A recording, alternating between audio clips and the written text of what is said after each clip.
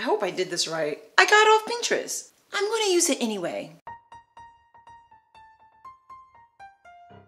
Welcome back to another Vlogmas video, and today I'm gonna do a DIY peppermint sugar scrub. That's perfect for the holidays. So stick around, let me show you how to make it.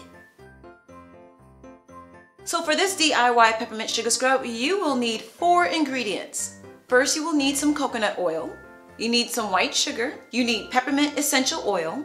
And you're gonna need a few drops of red food coloring. You know, to give you that Christmassy type of look.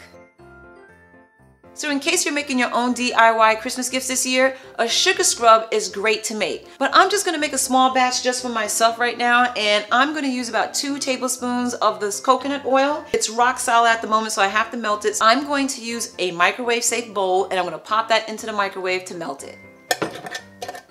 Ooh. Well, that's a big helping.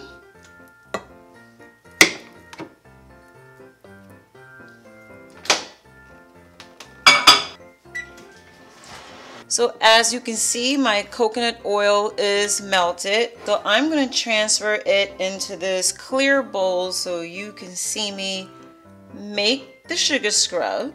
Now I'm going to grab my sugar, and I'm going to start out with, let's see what a half a cup looks like.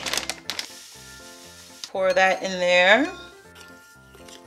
So it's a lot of oil, and I'm going to eyeball it and add a little bit more sugar.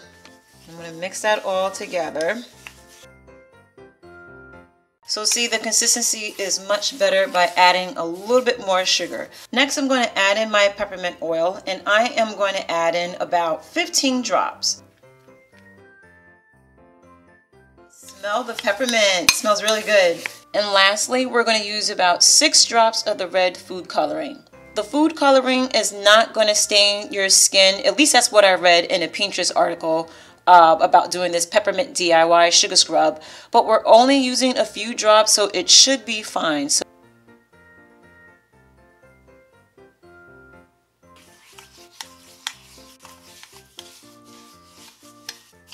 And there you go. Next time I will try it first before doing it live on camera.